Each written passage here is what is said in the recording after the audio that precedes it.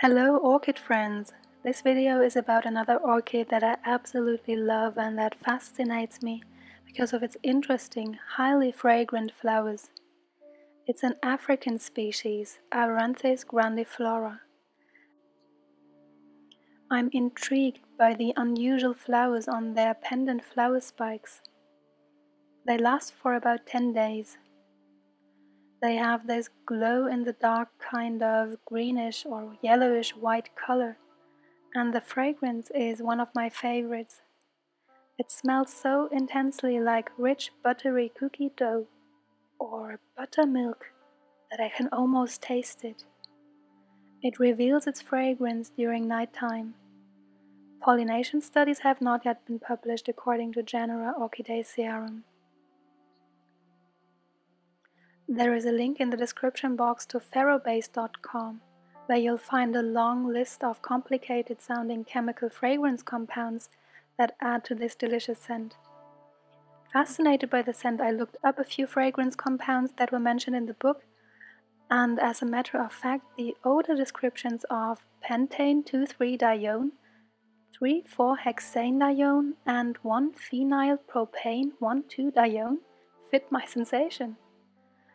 Buttery, honey and dairy, caramelic, fatty, and sweet.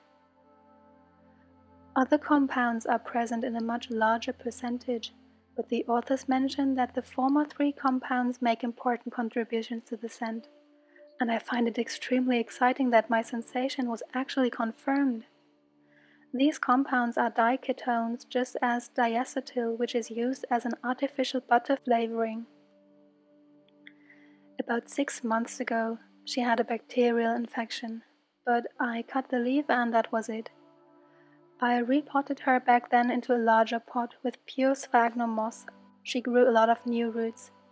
When I got her about 2 years ago, she adapted very well after repotting, and this time it was the same. She is meant to be a sequential bloomer, but the first spikes dried. She tried to make several flower spikes that dried too, before I realized that she needs a lot of moisture. I keep the sphagnum slightly wet all the time now. I quote from the book, "Most species, they mean Aeranthes, are found in deep shade in coastal, riverine and wet forests from sea level to 2,000 meters, but usually above 500 meters. Thank you very much for watching. I hope you liked the video, and until next time, happy growing. Bye bye.